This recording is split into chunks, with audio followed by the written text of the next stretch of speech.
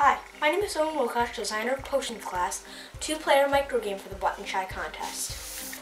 In Potions class, players attempt to be the first student to finish 3 potions. Let's take a look at how to play. In Potions class, there are 6 double-sided potion cards.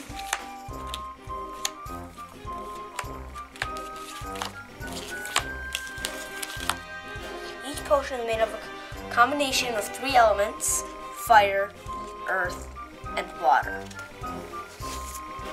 To start, these potions are placed in a stack, shuffled, and then placed in a deck.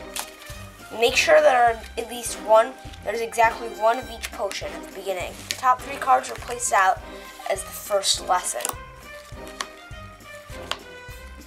Next, there are 12 element cards. 3 cards each of single elements, and 3 double elements with 2 elements. Players use these to make potions or cause them to explode. These cards are shuffled and placed down in a draw pile. You're now ready to play. Potions class is played over a series of turns. On your turn, you will draw 3 cards one at a time.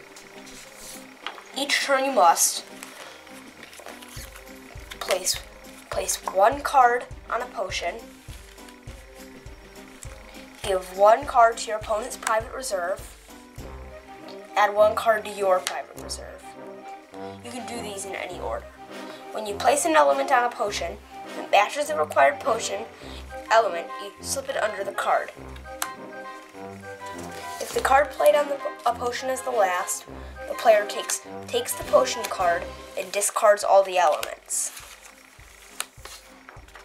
If it doesn't match, the potion explodes. Any elements are discarded, the potion card is flipped and placed at the bottom of the deck. The top potion card takes its place.